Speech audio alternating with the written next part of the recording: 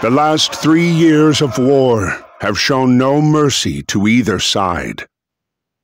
The bitter fighting continues across Europe over land, sea, and air, leaving behind mountains of casualties and many more broken souls. The United States till now had remained neutral, but the mounting economic pressure and the return of Germany to unrestricted submarine warfare finally awakes the sleeping giant. On April 6, 1917, the United States declares war on Germany. Within months of the declaration, the U.S. Army launched the first universal draft. And despite enduring segregation in their own country, over 360,000 African Americans enlist, eager to show their patriotism, in hopes of returning home as heroes. James is one of these men.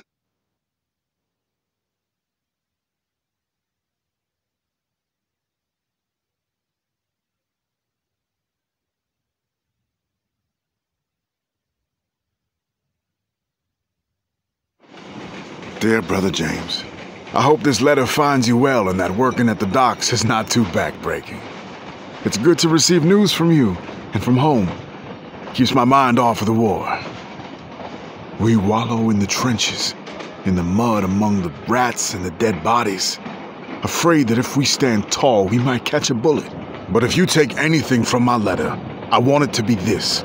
Do whatever you can to stay away from this madness. You followed me everywhere when we were kids. But please, don't follow me here, James.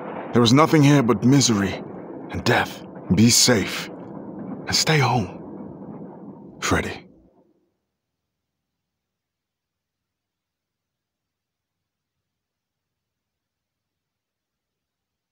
Destination! Ready!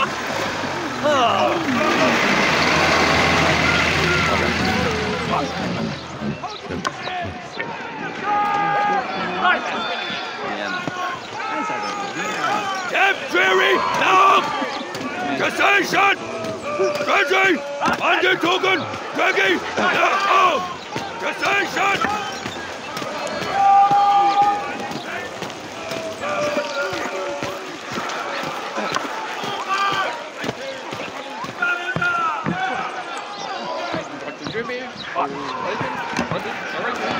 No!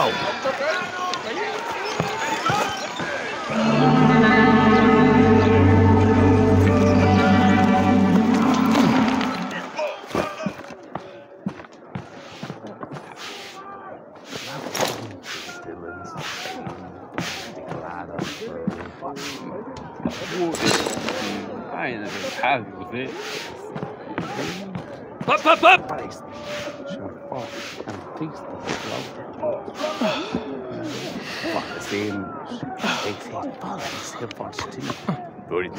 Up, up, up!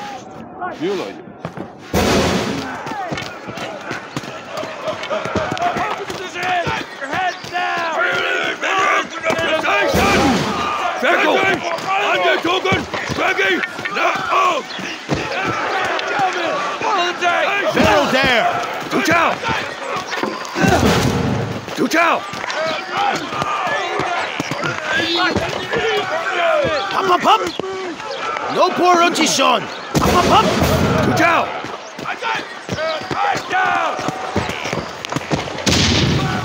Up, up, up! Up, up, up! Up, up, up! Tuchao!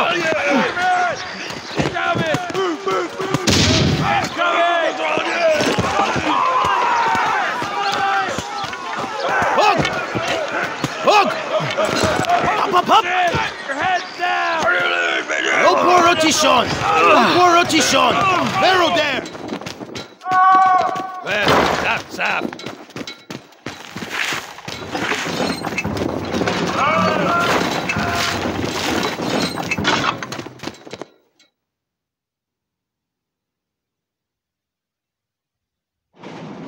Dear Freddie, it's good to hear from you. Sorry to disappoint, but it looks like I'm following you around again. I've already enlisted with the 15th New York National Guard Regiment, or the old 15th. as they call us. We're done with our training and on our way to the front. We'll sail from New York to France. We're on our way to help you win the war. But don't you worry about me. I can take care of myself just fine. Your little brother, James.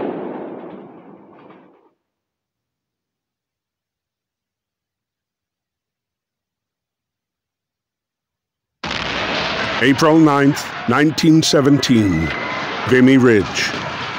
This geographic stronghold, held by the Germans since the early days of the war, remained impenetrable. In the latest attempt to break through the German defenses, ground forces were ordered to team up with the British Royal Flying Corps.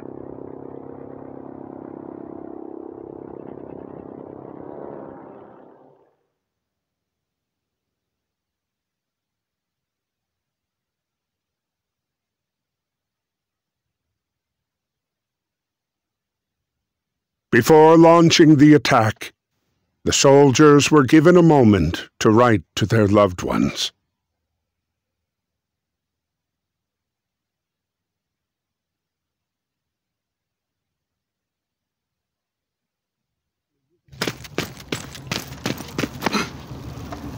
Aim.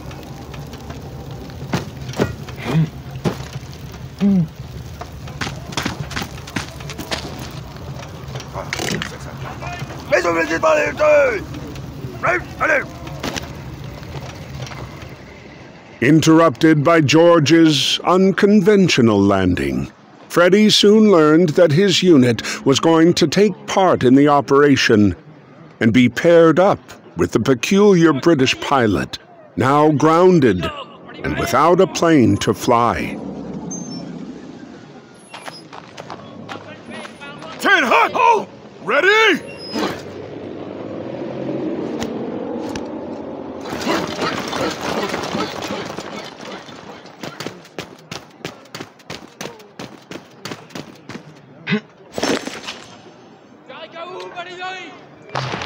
Archie!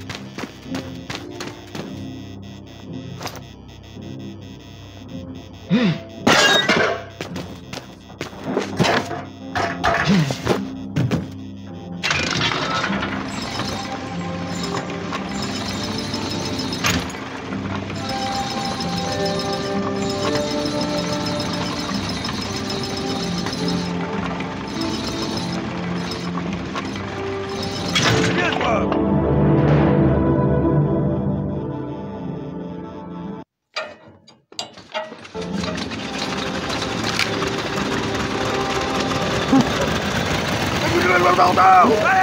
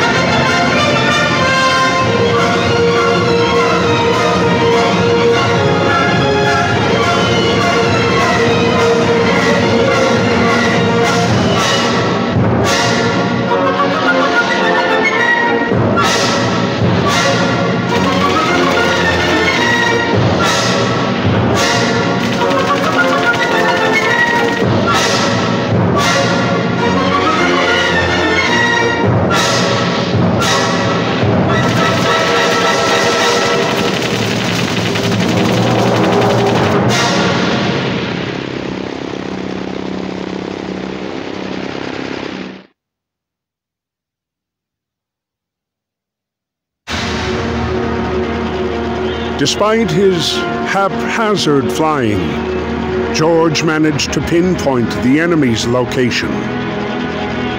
He relayed the information to Freddie, who then launched the strike on the enemy cannons. But despite the triumph of reclaiming Vimy Ridge after 3 long years, their victory was marred by the dead bodies strewn across the hillside.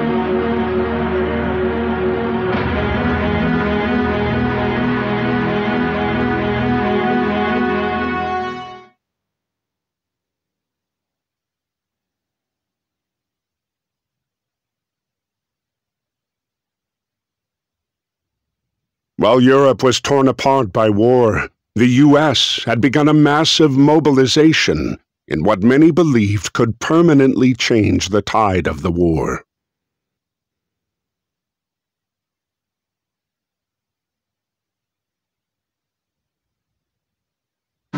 Aboard the USS Pocahontas was a racially segregated unit, the Old 15th, made up almost entirely of African American soldiers. These men were sailing to Europe, ready to put their lives on the line, to prove their love for a country that didn't always love them back. Dear Freddie, we're on our way to France. This is our first night at sea. But don't worry, me and the boys are ready. Speaking of the fellas, I lucked out and I'm getting on good with a fine bunch of them. There's Fidgety Lang Edwards, who never puts down his drumsticks. Jack Harris, our medic from Chicago. Joey Brass is from Harlem and plays a mean banjo. And Chef Caldwell is always cooking up stuff for us. We just have to make sure to get served before B.B. Johnson. Great guy, but he can really put it away. Well, I gotta go now. Practice is about to start and there's no jazz band without a clarinet. Stay safe. We'll see each other soon. Your brother, James.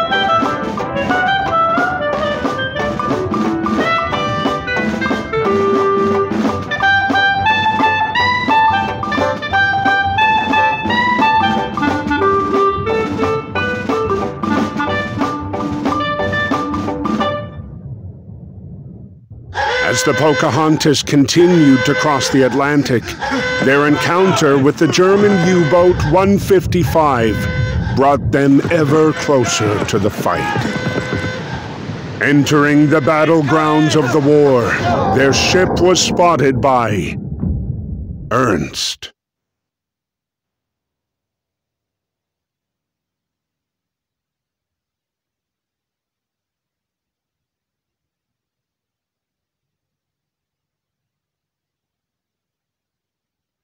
May 31st, 1916. On land, the conflict was bogged down in trench warfare. Neither the Allies nor the Central Powers were able to make significant gains. At sea, Allied forces dominated Germany with a crippling blockade. Determined to stay away from the war, Ernst escaped to the solitude offered by the depths of the sea. It was here, below the surface, that he scavenged, hoping to eke out a living.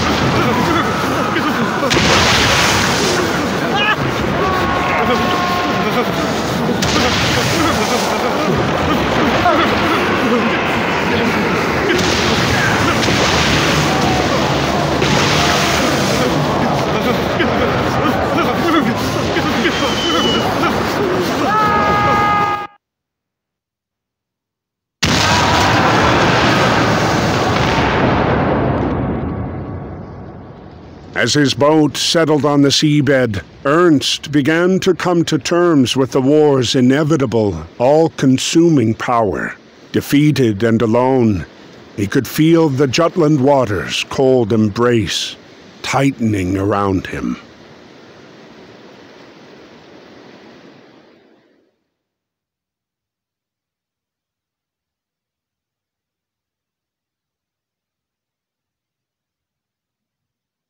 Stranded for hours in the aftermath of the Battle of Jutland, Ernst was starting to feel his grip slip away.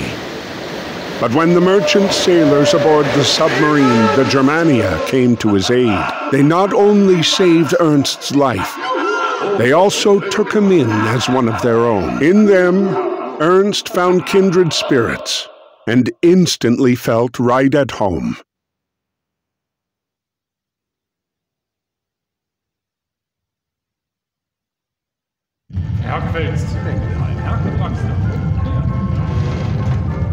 But even at home, you have to carry your weight.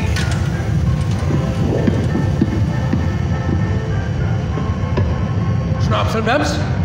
Schubber, bleib weg!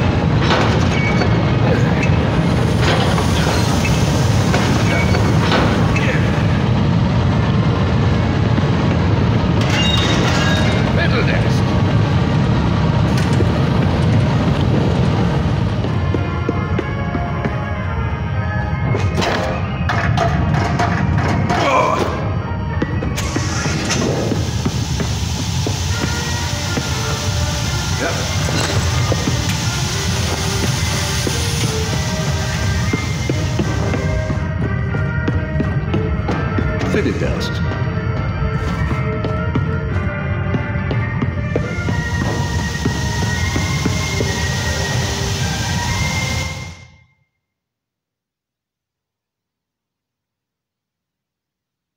"1916. The U.S. had remained neutral, allowing for business as usual. Despite trade blockades, the few merchant submersibles in existence, like the Germania, were still able to trade with them.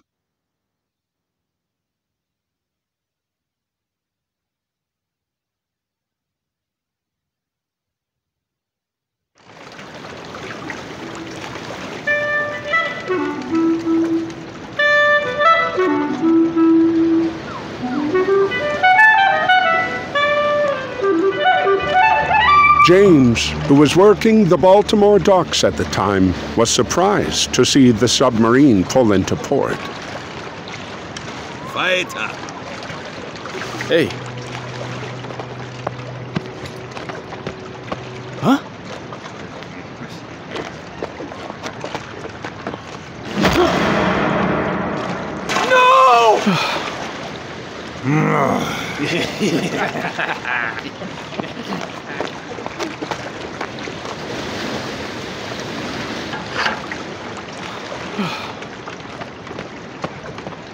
Wait this! You kick.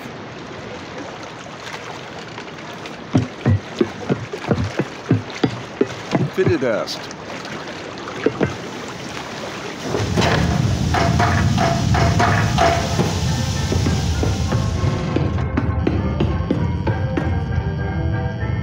Alles klar.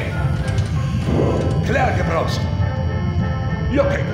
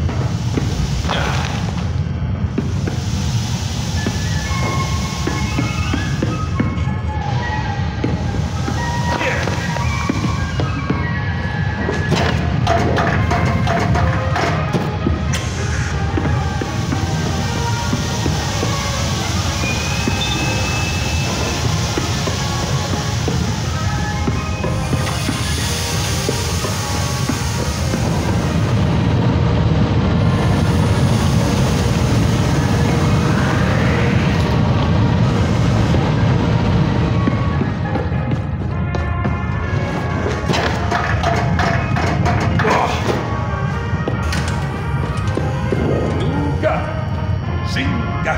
Küstenwebs.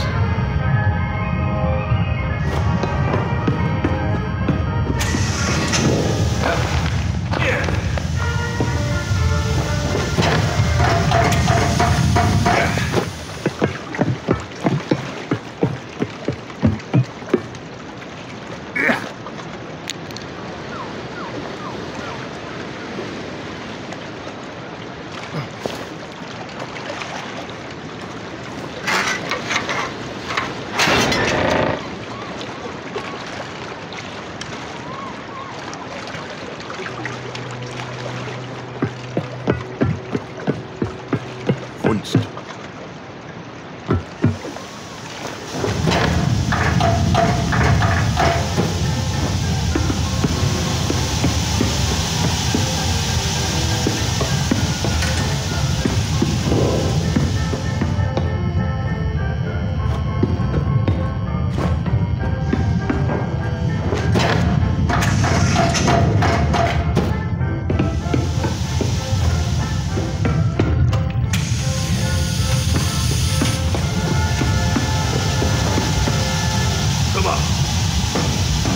Und? Neckendraxter!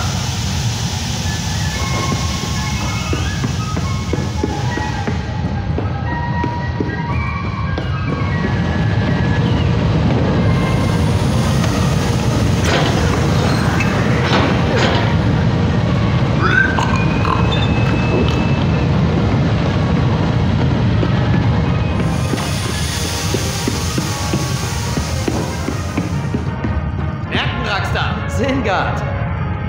Kneckendraxter!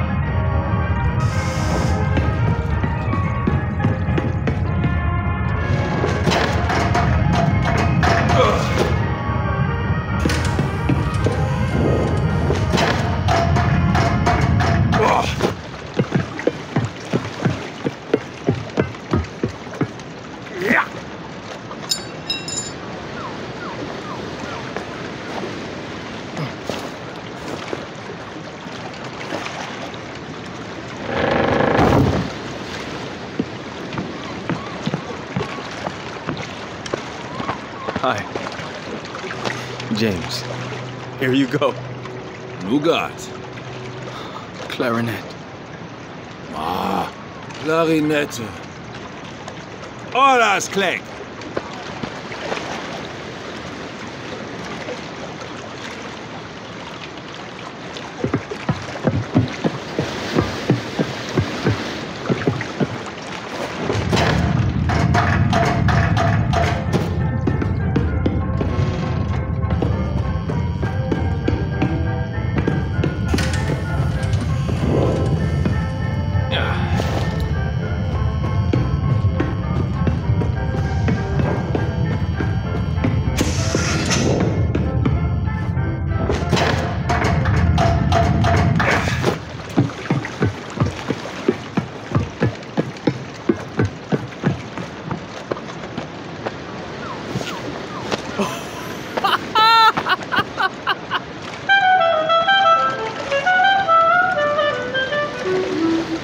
Holiday Musiker. Yes.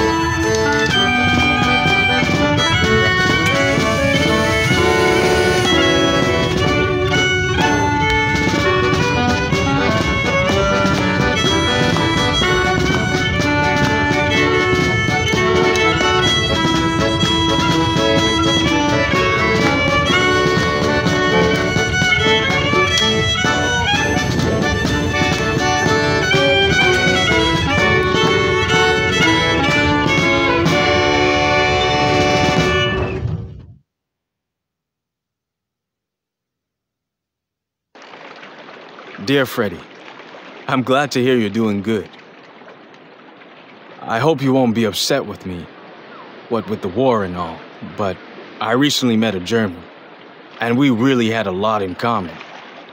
It turns out Ernst is a damn good musician. I'm proud to say he's become a friend.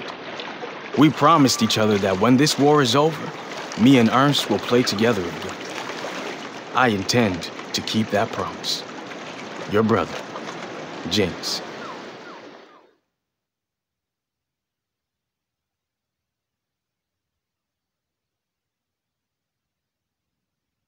The Germania's voyage was a commercial success, and her crew returned eager for their next trade.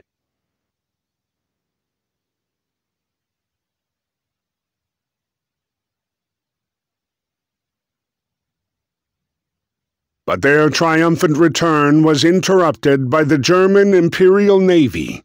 As the sole German national aboard, Ernst was conscripted to fight. The submarine, too.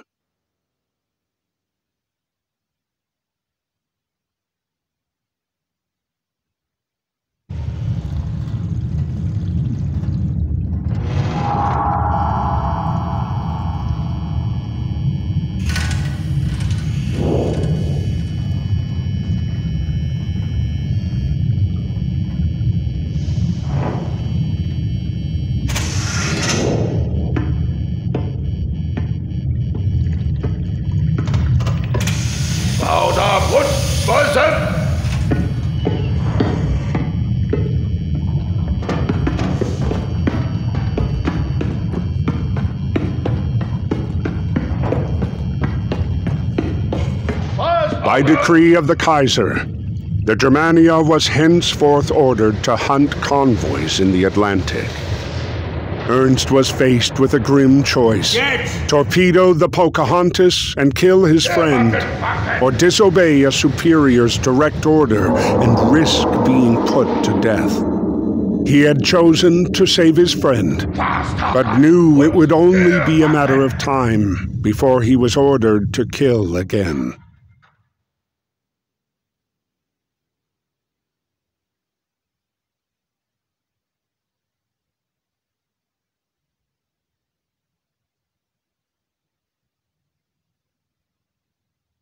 (1917) Saint-Manihold Hospital.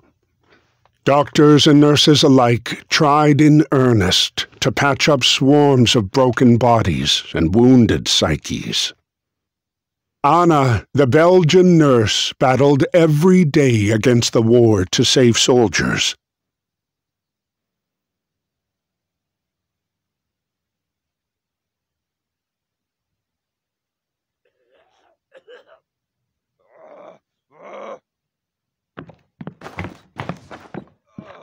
C'est bon, c'est bon. Voilà.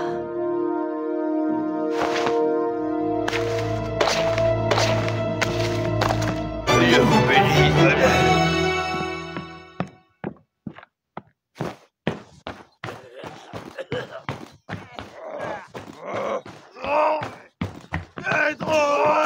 Ça va aller.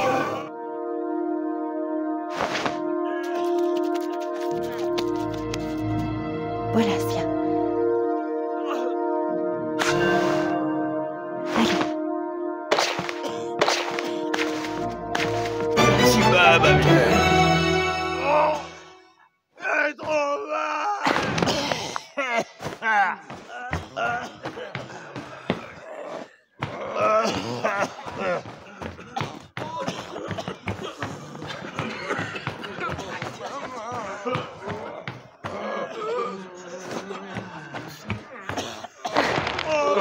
mal.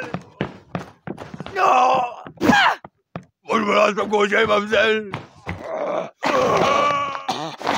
Maman! Le coton,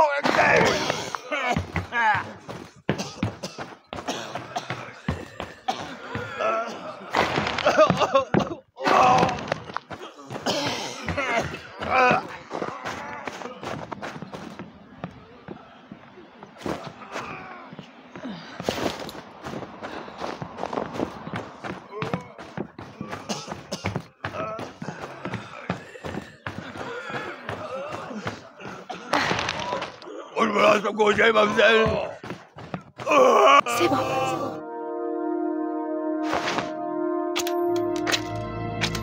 Courage, mais bon. Allez. Allez, courage.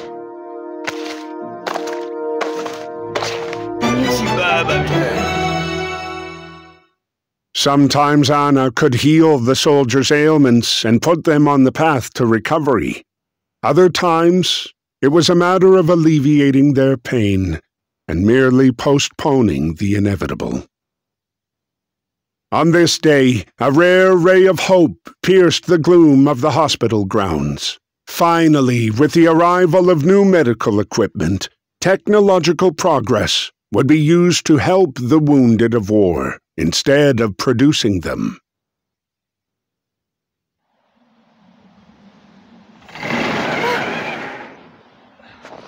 Surprised to see her dear friend again, Anna handled each of the wounded soldiers with care.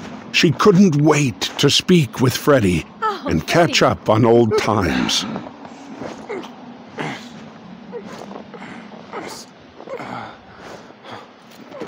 Ça va aller, allez.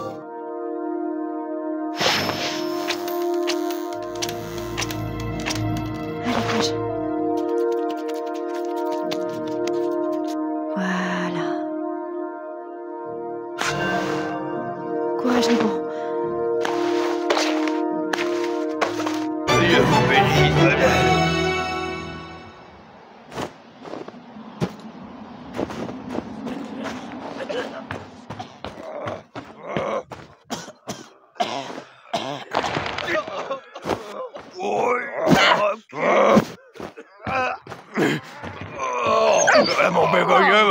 Oui, bon chien.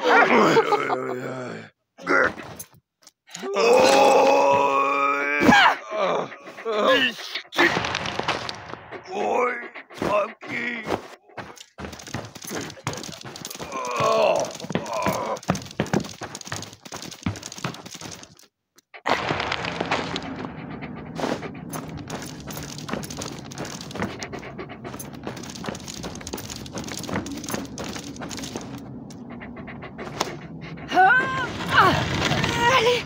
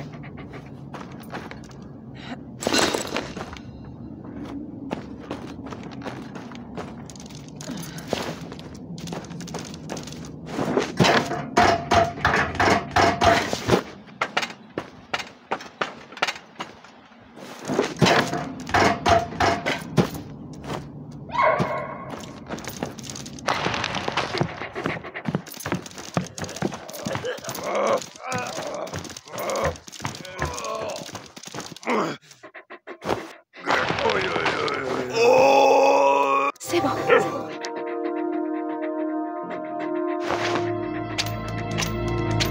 Voilà. Allez, courage. Courage, mais bon.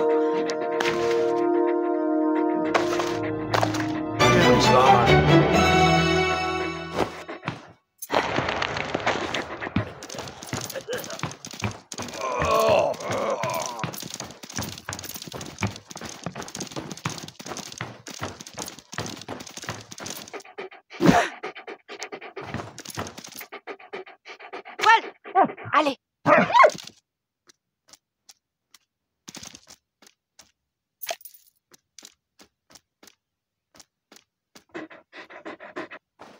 C'est bien.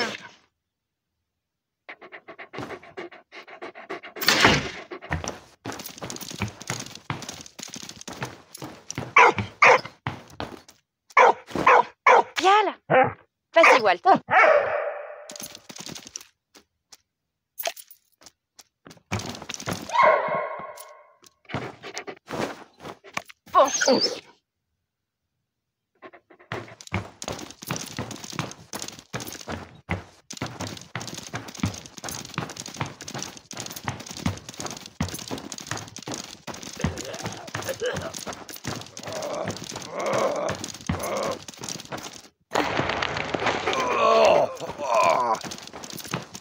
Ça va aller.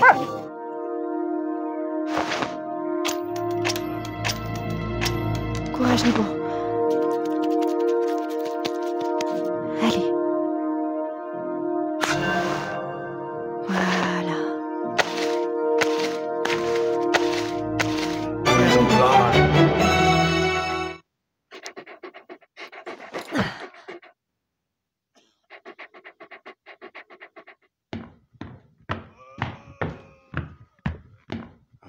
Reunited, Anna and Freddie both took solace in the bonds of friendship.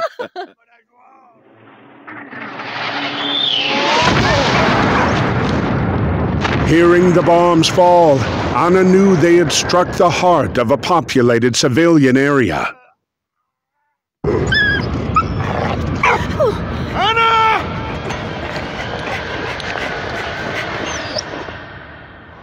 Always quick to act, she drove off to help the wounded.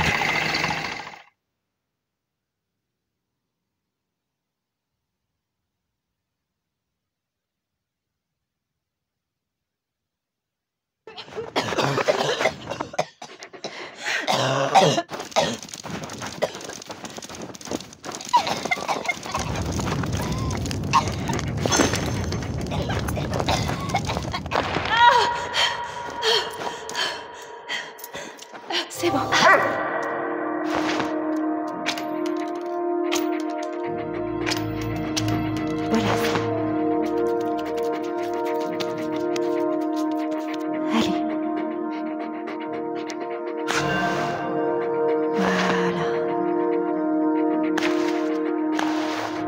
Allez. Voilà.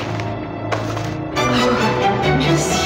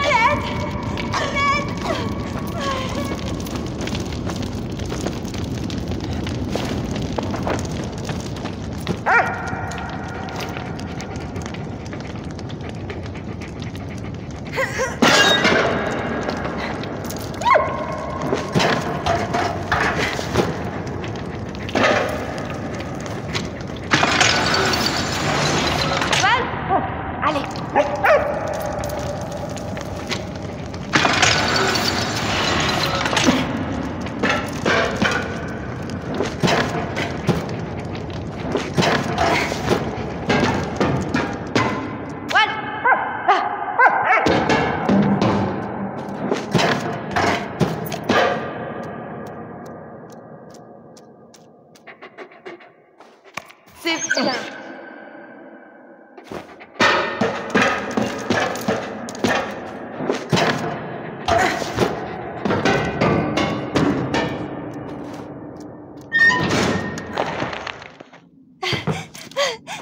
Ça va aller. Allez, courage.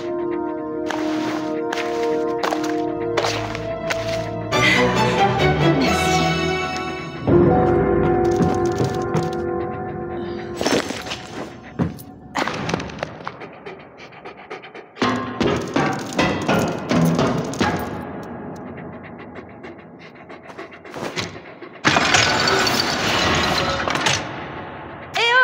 Vas-y, Walt. Viens là.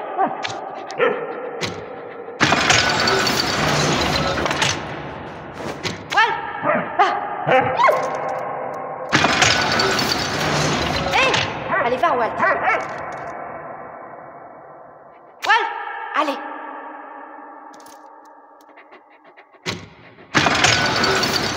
Walt, va.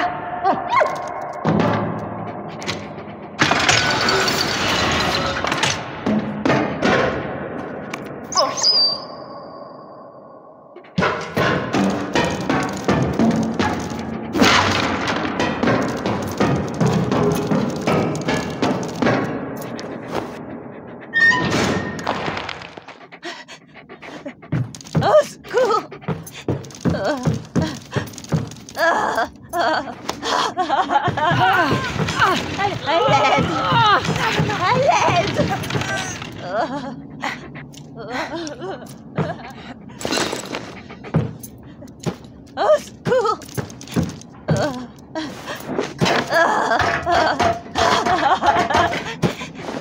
À l'aide! C'est bon.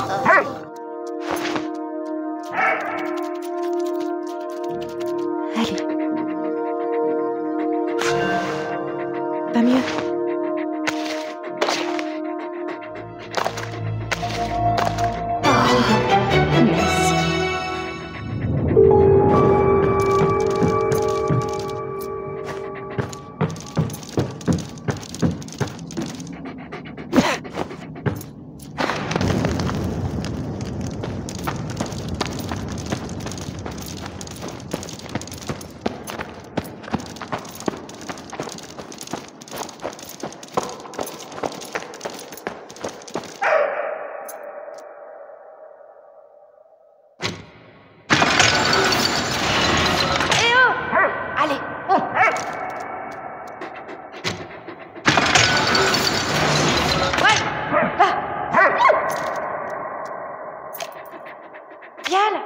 Vas-y, Walt.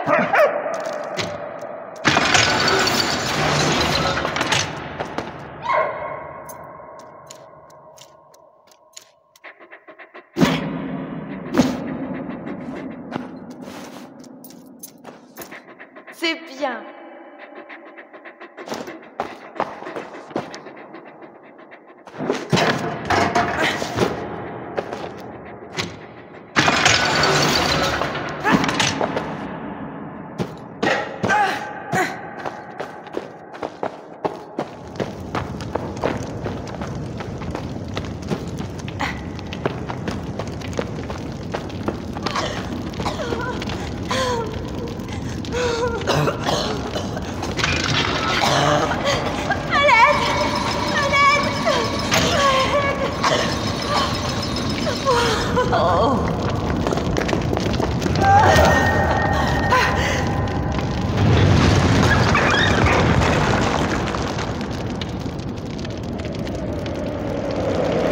Seeing a Zeppelin creep toward the bombed factory, Freddie feared the worst for Anna. He hopped on his motorbike and raced to join her.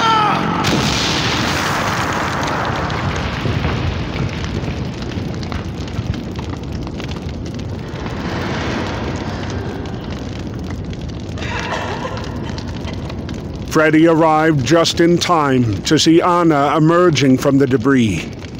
She had once again put her life on the line to save others.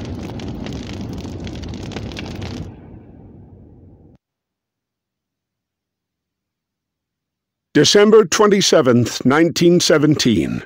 The Pocahontas arrived in Brest, France, to a celebratory welcome. Unknown to the Old 15th, the decision had already been made to use them only for combat service support. They were not to see battle.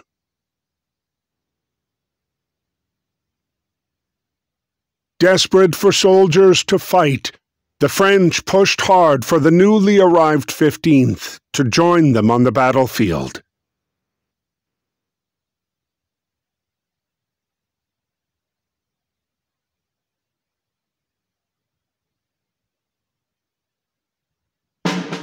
They were eventually successful. The old 15th would fight under the French banner and be renamed the 369th Infantry Regiment.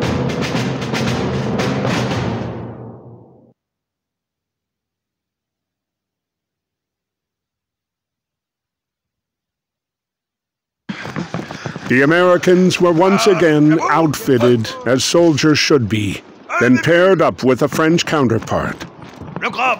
They would now all fight together.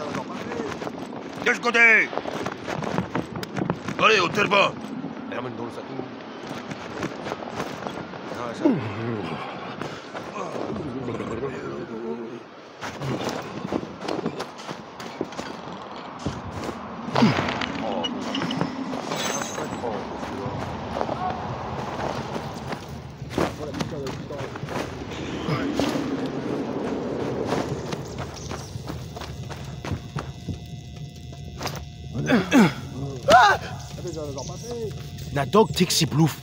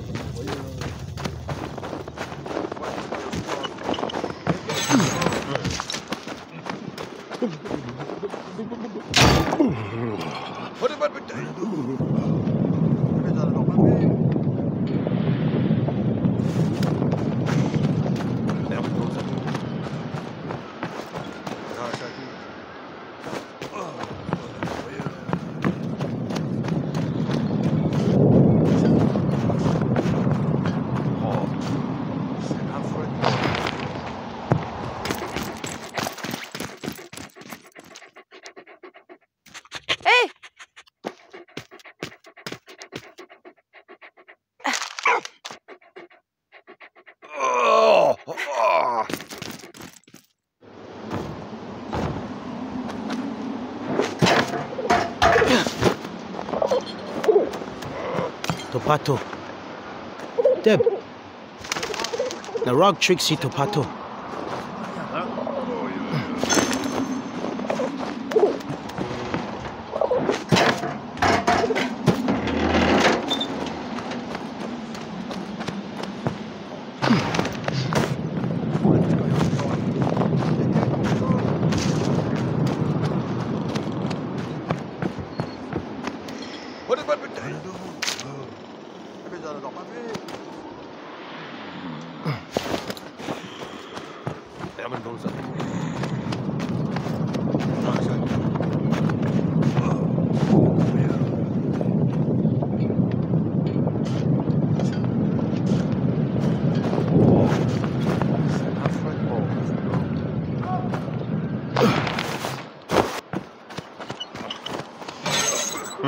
Envoie Fauchon. Trappe-ça. Trappe-ça.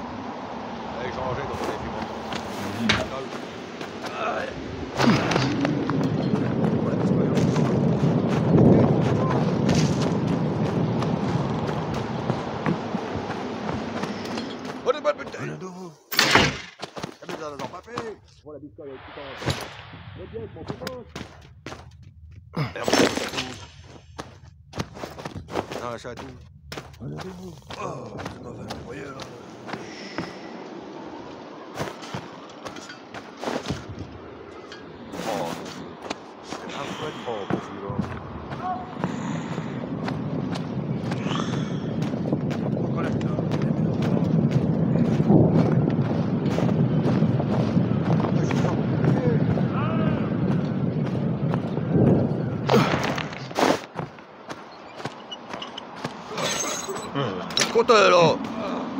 Bravo. Trappe-ça. Trappe-ça.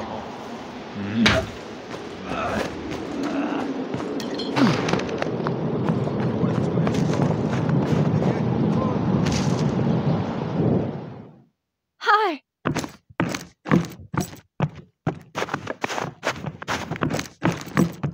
Freddie? Huh? You know Freddie? Yeah.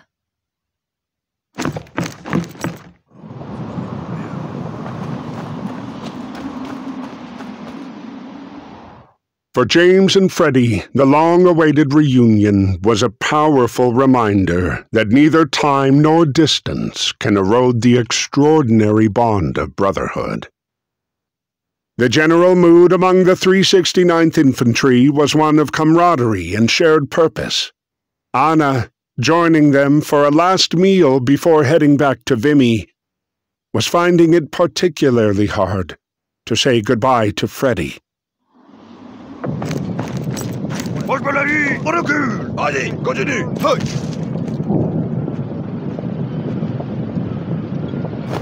On est pas de bouteille.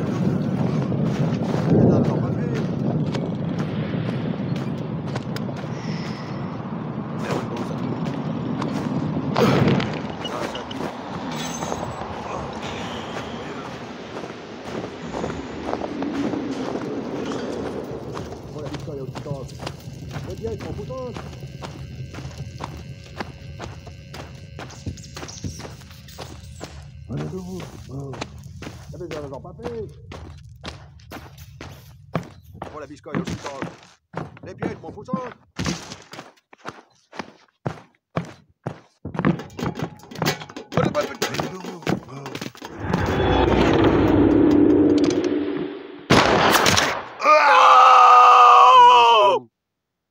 Quoi? Non! Non! But their renewed optimism was soon dashed. By nightfall, everyone in the 369th would be reminded of the perils this war had in store for them.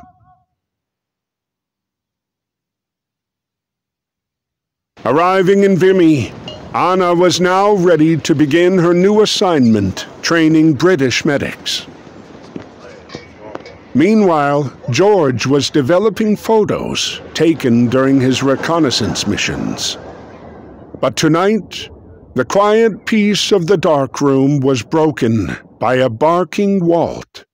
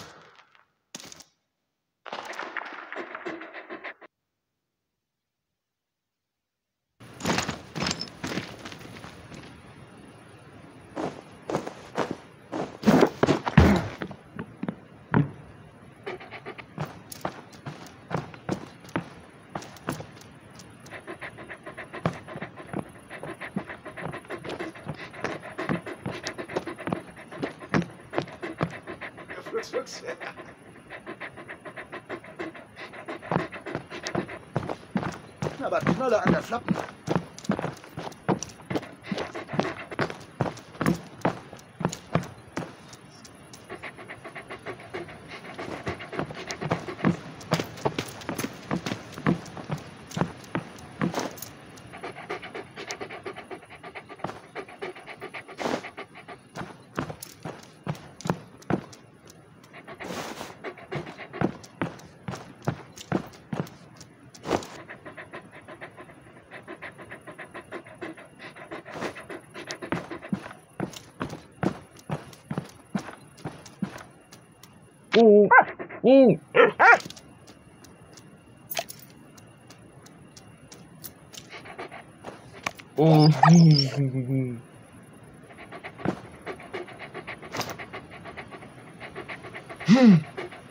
Tschüssen, Benz.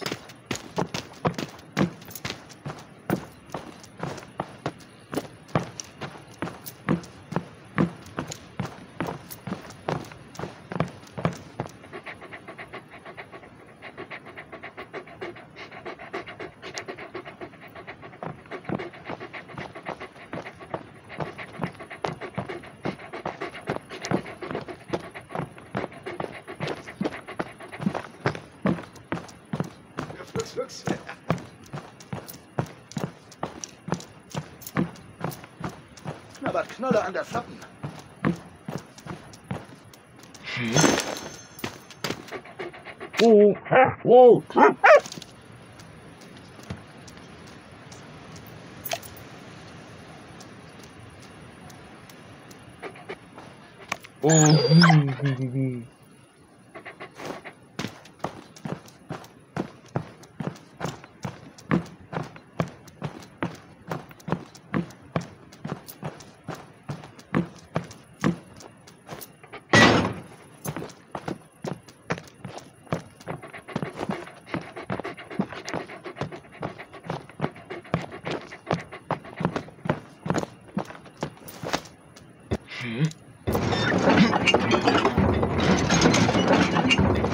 Yes!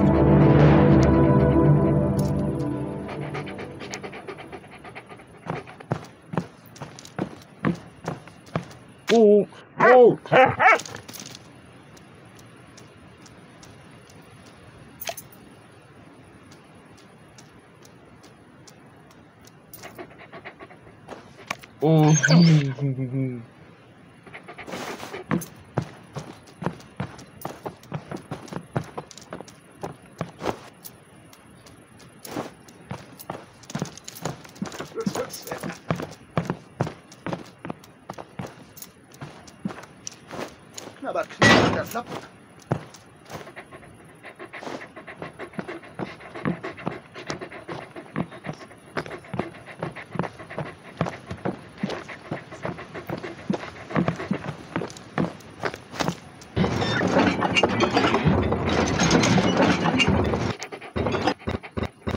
Blackernert!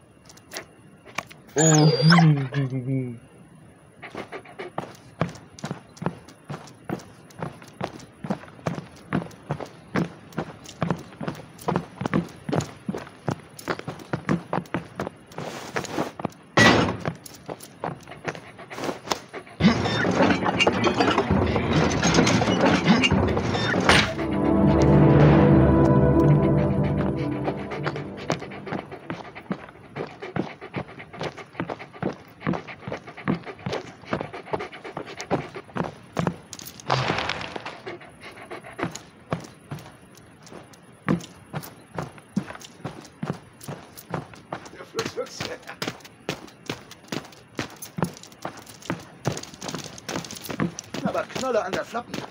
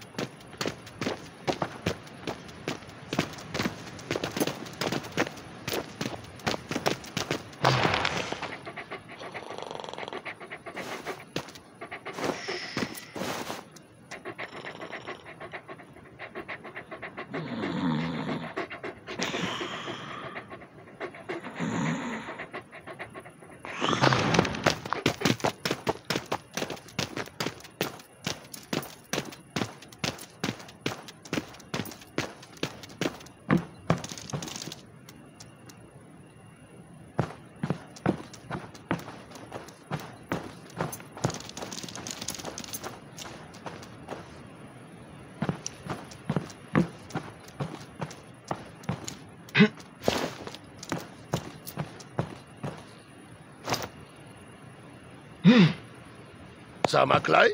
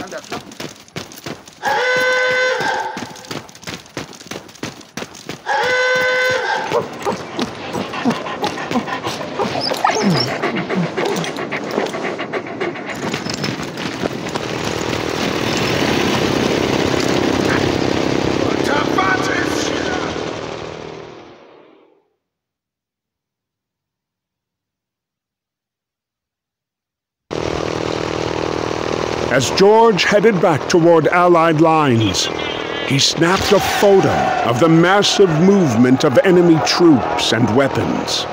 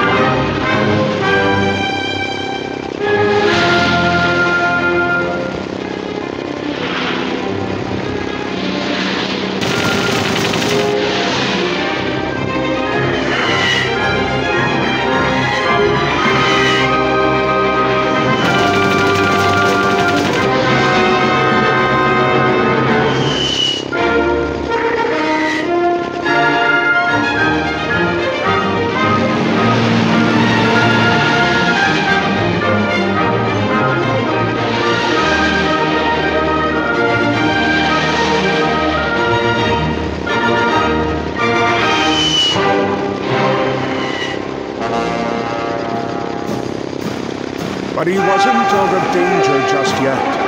Seeing his German plane, Allied forces started opening fire.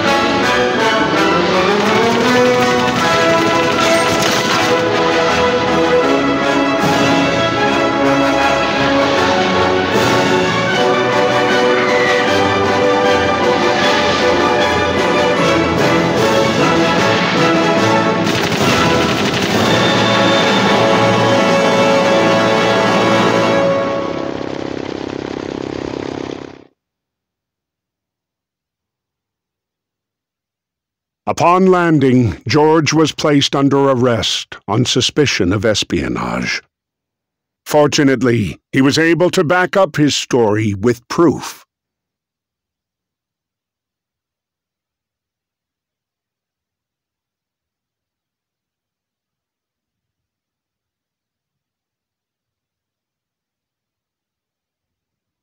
Spring 1918. With the Brest-Litovsk peace treaty signed, German fighting on the Eastern Front came to an end, freeing up troops for advancement to the Western Front. A series of offensives were launched, pushing the Allied lines to the breaking point. The last of these offensives was launched near Saint-Menehould.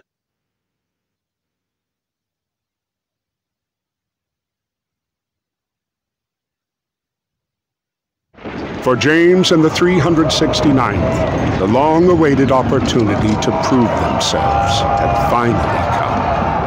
Let's go!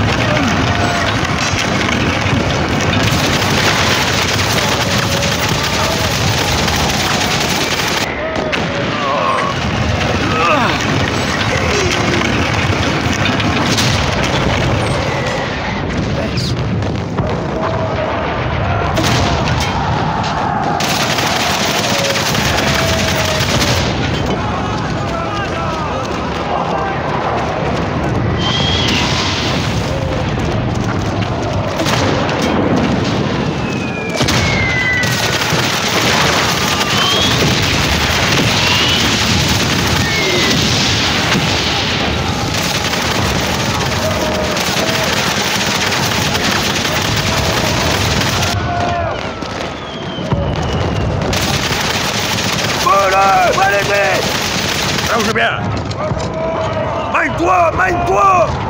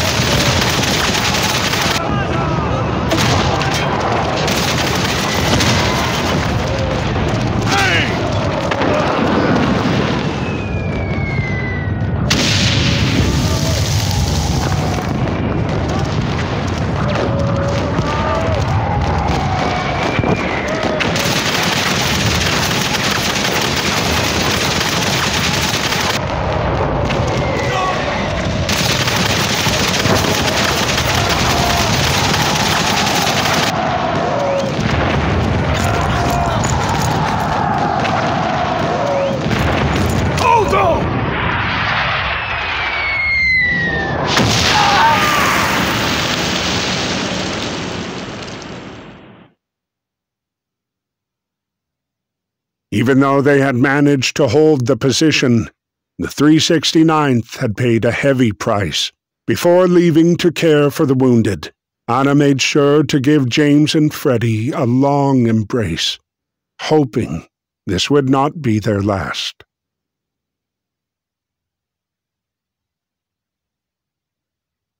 After a dreadful night fighting to stay alive, James and Freddie were blinded by the camera flash. Impressed by the troops' accomplishments, the American press gave them the nickname Harlem Hellfighters. Their brand of music was all the rage, earning them an invitation to perform in Paris.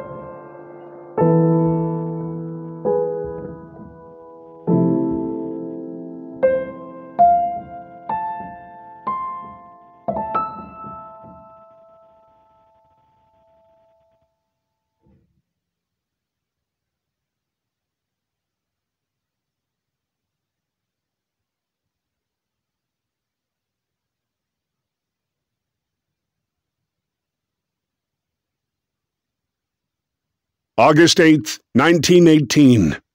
On land, Germany endured its darkest day of war. Knowing the Kaiser's demand for victory was unattainable, the German officers pressed forward, fighting for more advantageous positions at sea, in the hope of gaining leverage for negotiating a truce.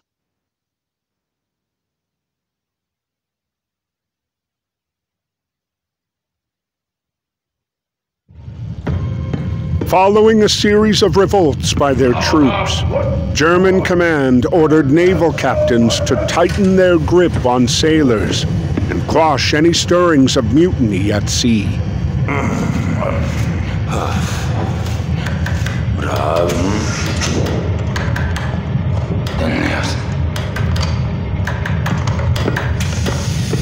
Hearing about acts of insurrection, Ernst felt emboldened and decided he had to deactivate his submarine's torpedoes.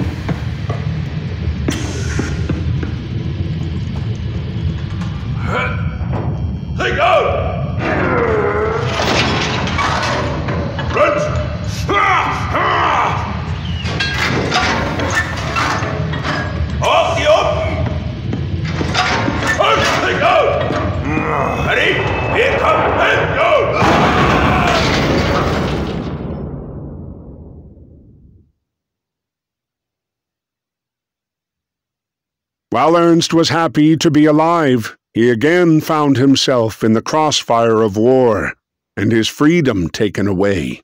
Now a British POW, his only consolation was being able to play his fiddle once more.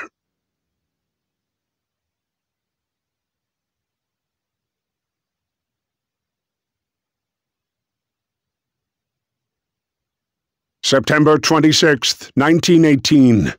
Determined to cut the German supply line, Allied forces launched the Meuse-Argonne offensive. For James and his fellow soldiers, this undertaking was bigger than any they had faced before.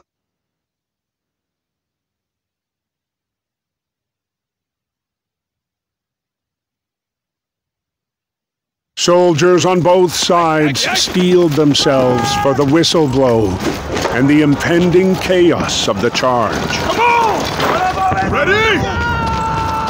Their sole comfort being the unwavering support of their brothers in arms. Allez! Bouge-toi, Yankee! Bouge-toi! Aki, aki, aki!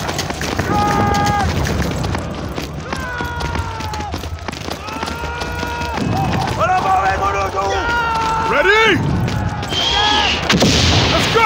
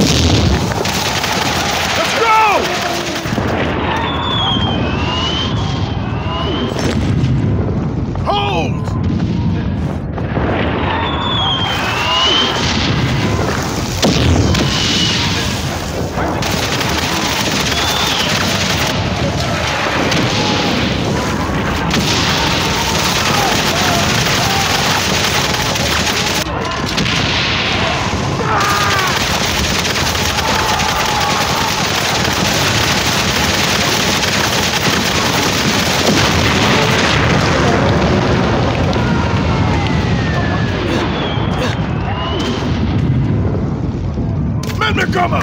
Lieutenant! Freddie!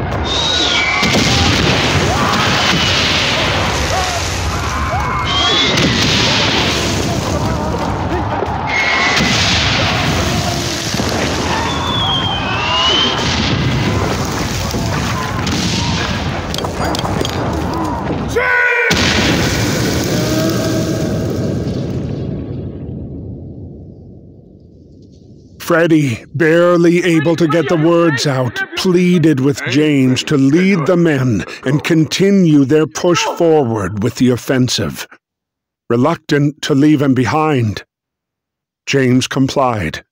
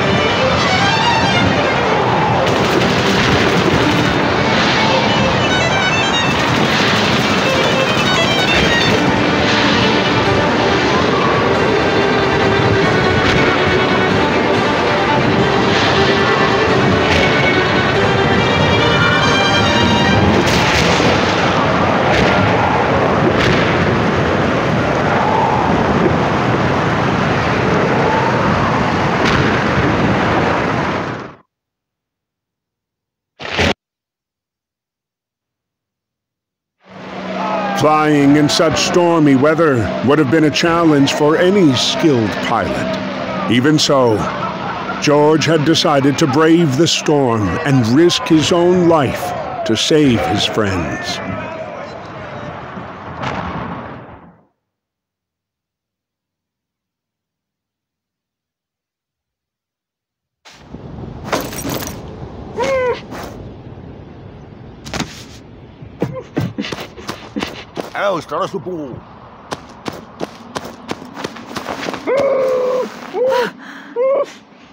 Stunned to see her dear Freddie suffering, Freddie.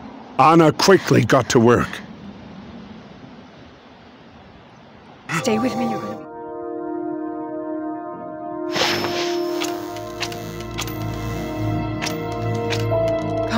Come on, stay with me. Tiens bon. You're fine.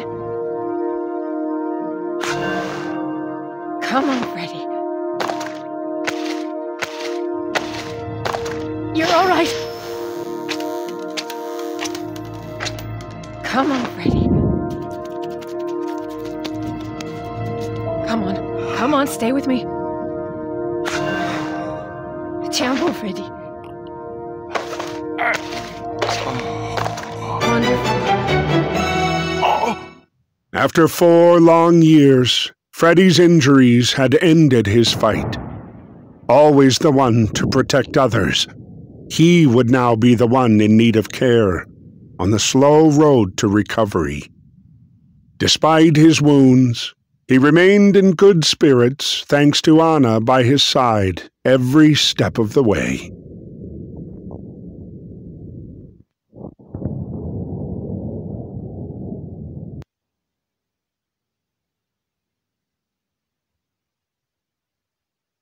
With Freddie out of commission, James took over as squad leader. For the Harlem Hellfighters, the experience on the ground remained brutal, and the memory of their fallen friends ever present.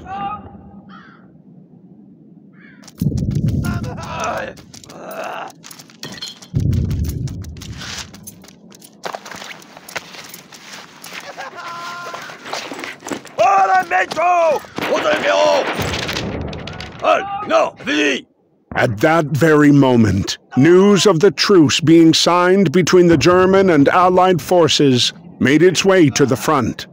Anna was sent to relay the good news without delay.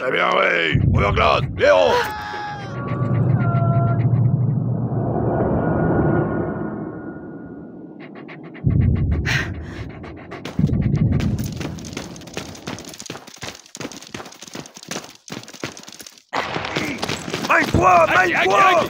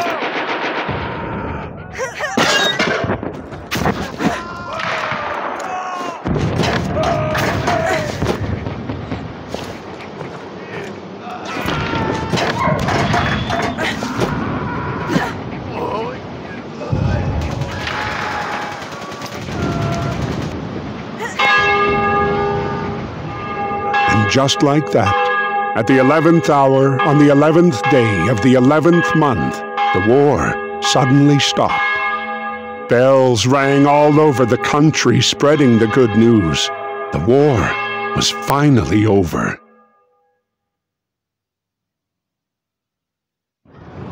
Seeking a new life far from the devastation of Europe, Anna and Freddie set off to make a home in the United States. Pending the outcome of the Treaty of Versailles, Ernst was still being held captive in France as a POW, forced to do hard labor. Thanks to George's flying and active valor, the RAF accepted him as one of their own.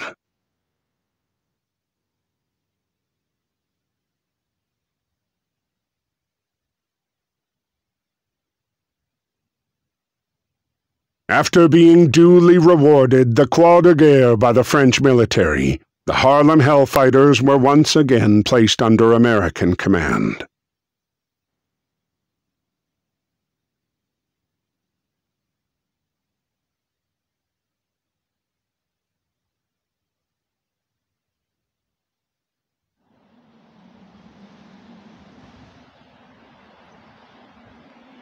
And while the Harlem Hellfighters prepared to return home, James and Lang Edwards volunteered to help the Service of Supply clean up the battlefield.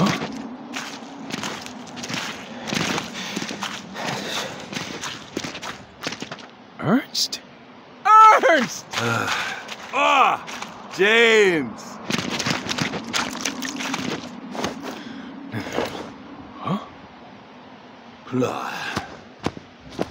Hé, première classe, Léon!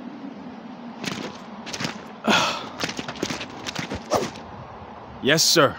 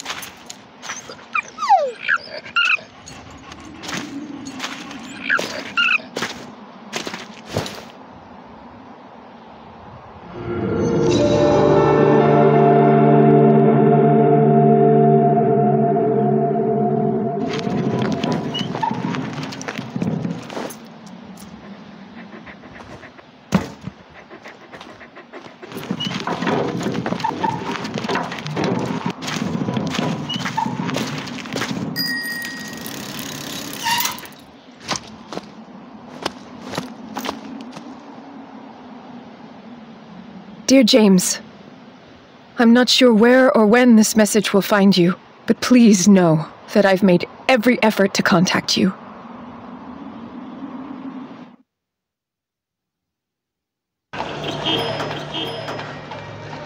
The day had started so well. We were on our way to buy furniture for our home.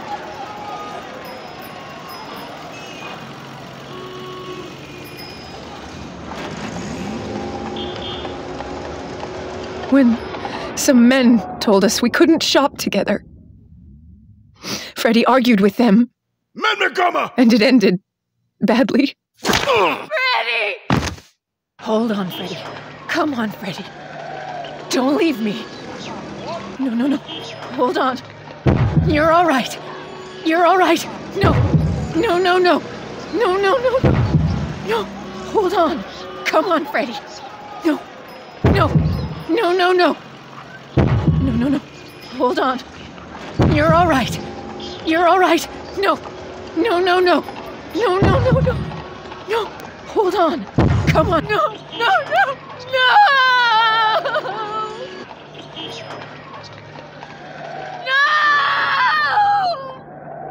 I couldn't save him. No, no, no! Freddie! No!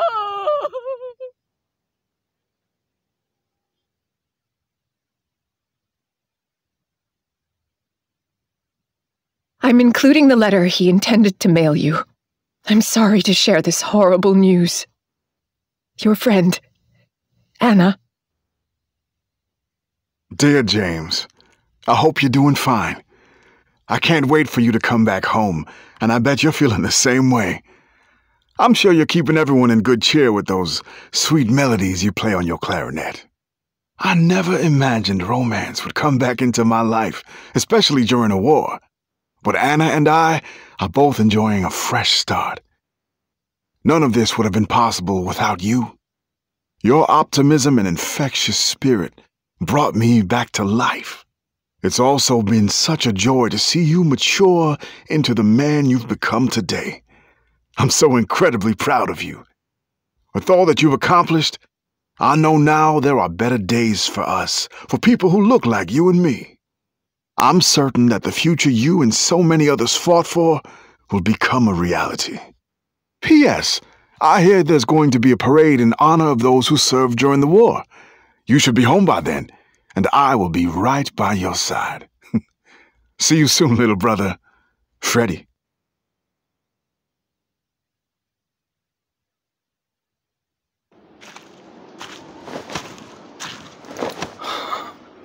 Freddie. No.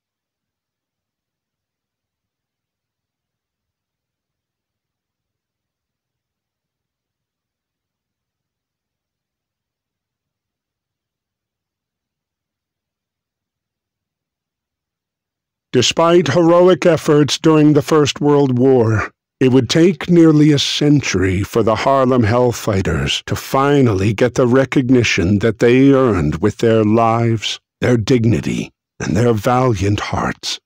And like so many other people dragged into this war on all sides, we should honor both the remembered and the forgotten, whose lives were indelibly altered, ruined, and far too often lost in the machinery and fate of the Great War.